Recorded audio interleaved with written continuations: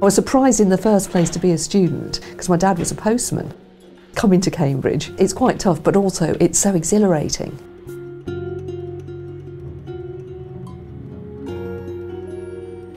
Hi Beth, thanks for having me in your room. Wow, it's fantastic actually.